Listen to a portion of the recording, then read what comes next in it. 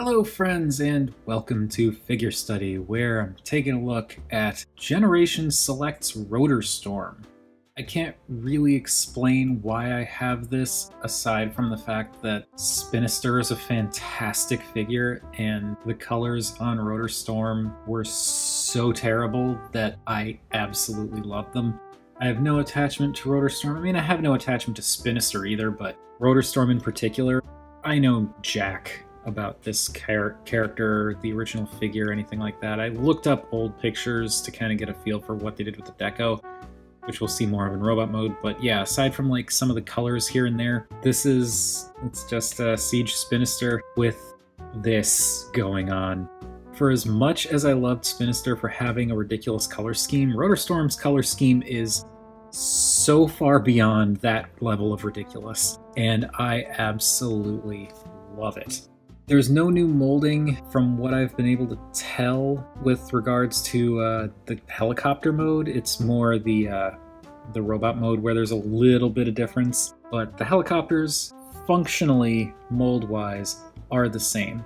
To the point where if I bring in Spinister, which I've attached a couple of Astrotrain's guns to him because I just thought he looked better with more guns. You can see they are the same helicopter, even their little side guns are the same, but the color scheme is very different, and it's funny how Rotorstorm, with all that's going on here, actually makes Spinister look reserved in his color palette. Kinda wild, but we'll take a look at them more together in a little bit. I believe it's been a little while, but I'm pretty sure I remember Spinister being one of my favorites, or if not my favorites, then at least an honorable mention for top figures of 2019. This color scheme goes so far beyond that, I just love it.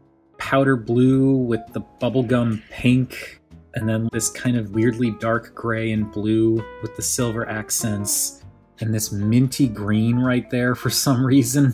And then the bright silver for the cockpit section a little bit back here, along with more of that bubblegum pink, and then it's dark, but I think that's also pink, the cockpit windows.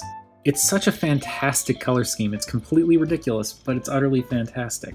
It's actually distributed a little bit differently than it was on Spinister, too. I'll grab Spinister to show in a second, but this just looks great.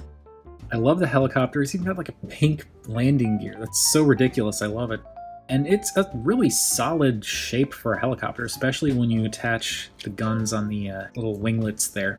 One thing that Rotorstorm has going for him that Spinister desperately needed is they painted the barrels of the guns yellow. And it seems like such a small thing, but it goes such a long way to making these feel less asymmetrical. Clearly they are not molded the same, but when you look at those guns on Spinister, it's like blue and then purple, and they just don't work. And this makes me want to grab Spinister and paint the barrels on these guns as well to make them, they'll probably do like a gunmetal or something like that, but just paint them so that they kind of match a little bit better too, because it just looks so much better. And again, looking at the way that the color's done, I'm just going to focus on the helicopter specific stuff. This little detail up here is actually painted a little bit differently. The molding is still the same, but it kind of brought these edges out a bit and left this area unpainted, whereas on Spinister, that bit in the middle is painted, but this doesn't go out as far. And then for the cockpits, clearly Rotorstorm has this really nice silver painted over the top portion of the cockpit, whereas Spinister is kind of this bluish color throughout with certain details, like along the sides here, picked out in that gunmetal color. Rotorstorm does not have those details picked out, but hardly need to have them with this giant bit of silver right on top there. I think I actually like Rotorstorm even more because of how absurd his colors are. Anyway, with all of this talk of ridiculous helicopter color schemes out of the way, let's do size comparisons. Here he is with the standard deluxe squad, and you know, he's a deluxe, so he's about that size. The fact that the helicopter tail kind of stretches out makes him a bit longer, but yeah, I feel like proportionally he's about the same. Here he is once more with Spinister, but without the extra guns on, so you can kind of get a better idea how the color distribution is handled a little bit differently here, and also how wildly different the color palettes are. And here he is with the duck tank. Okay, time to turn Rotorstorm into a robot. The transformation is exactly the same as Spinister, but I do want to say, after watching Thu's video, I never realized it either until watching his video, but apparently you are actually supposed to rotate the hip joint, like the forward-backward hip joint, upside down to get this portion to settle in a lot better.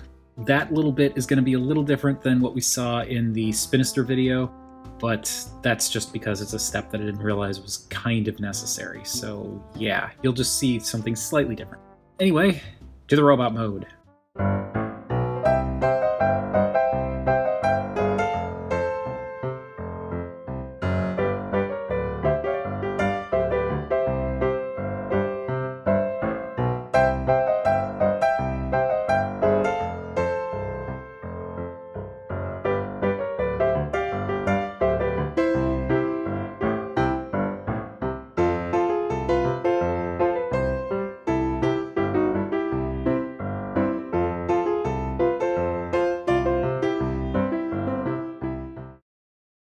And here we have Generation Select's Rotorstorm in his robot mode, and this also looks utterly fantastic.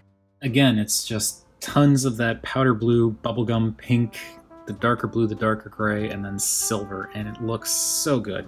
I just kind of wish that he had a color on his head that did not match the rest of the figure, because it's the same colors everywhere, whereas Spinister has like 2 different colors on his head that doesn't really, well, 3 actually. His entire head does not match the rest of his body. It's okay, Rotorstorm still looks cool, and I like the fact that they gave him a new head. And the colors here work so well. Looking at the original figure, I realized that he does not transform at all like Spinister. He doesn't have the helicopter cockpit legs, or leg, but the helicopter cockpit is part of his chest, and that's why his chest is so silver and pink, because it's meant to evoke the helicopter cockpit of the original toy. The colors here are so great. The breakup is great, with like a little bit of light blue and dark blue in the feet, that silver and translucent pink in the shins, the dark gray in the thighs, the light blue in the waist section and the torso and the shoulders, silver accents, the pink accents here, the dark gray, the dark blue, the pink for the hands. He has pink hands, that's so great. And they even have some of this dark blue color kind of going up in strips on the sides of the shoulders, which look really good. And along the back you get a lot more of that gray, which is fine. And then that kind of minty green, the big pink rotors and all that, way more of that blue. He looks really, really good. I really like the colors on this guy. I do kind of feel like maybe they should have gone even further with it and included maybe some more of that minty green somewhere else, but it's okay. Detail-wise, it's the same exact molding all the way up until we get to the head as Spinister. It's just the colors are distributed differently.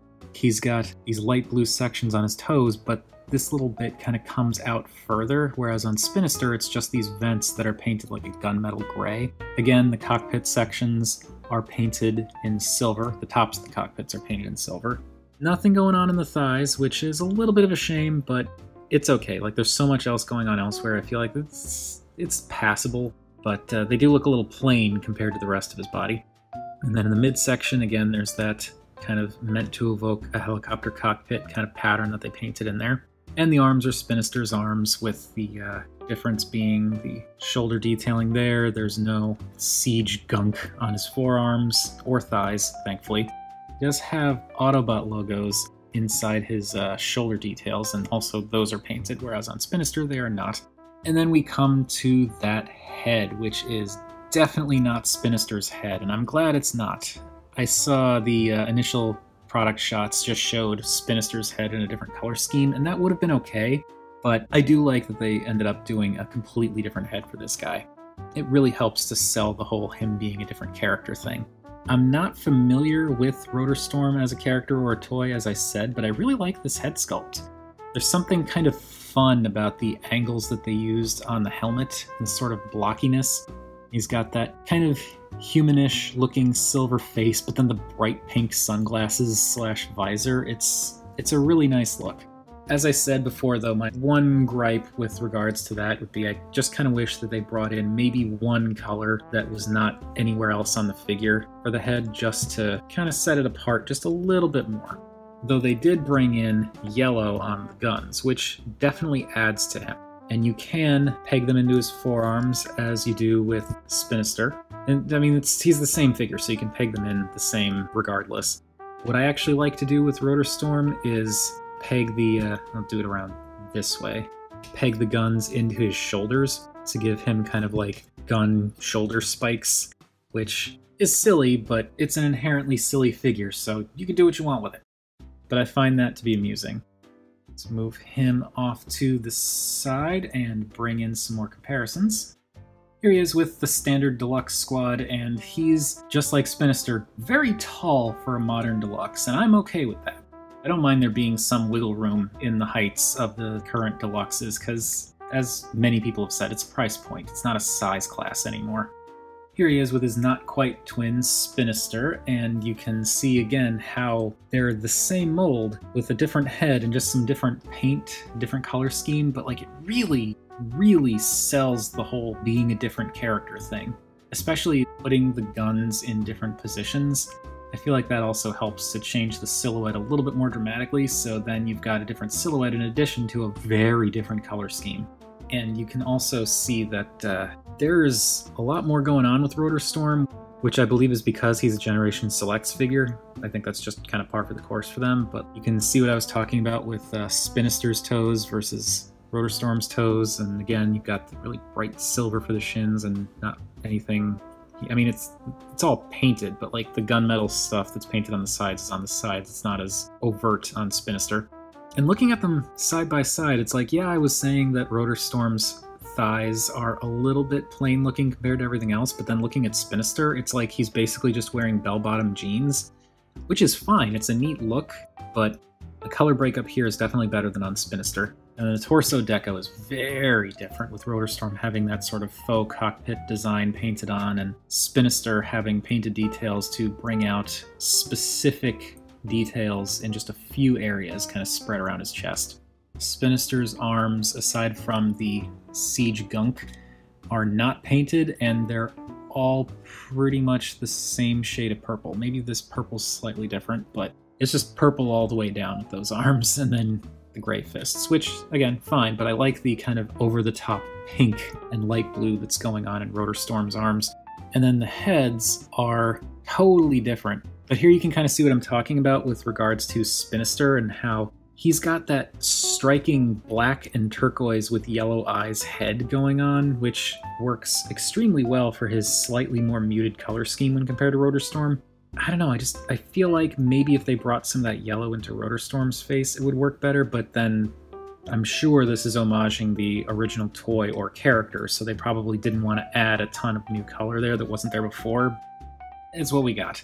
But looking at these two side by side, I really appreciate just how, well, one, just how amazing this mold is, and two, just how weirdly versatile it is with a completely different color palette and a different head.